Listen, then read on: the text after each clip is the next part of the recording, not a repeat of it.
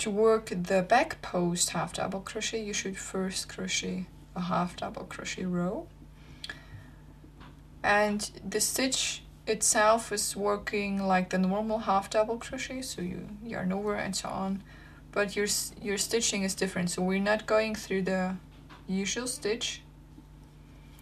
You yarn over and you stitch from behind to the front, so this is your next half double crochet, and you come out on the back again, then yarn over, pull through,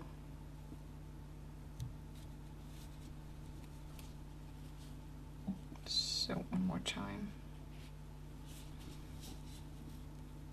and if you pull through, you have your 3 loops on your hook, yarn over and pull through.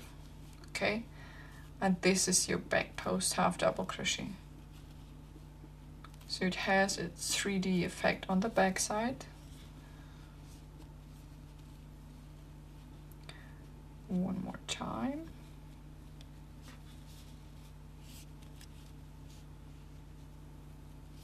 Okay. And now you have your 2 half double crochets on your back post half double crochets on the back side. And if you combine the front post and the back post, you will get a nice ribbing pattern. So I will do 2 front posts,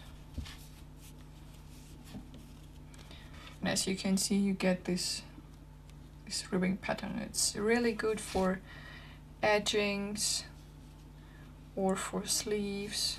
So this will be 2 back posts.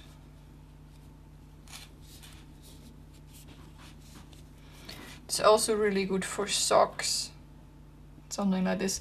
And it's also getting tighter.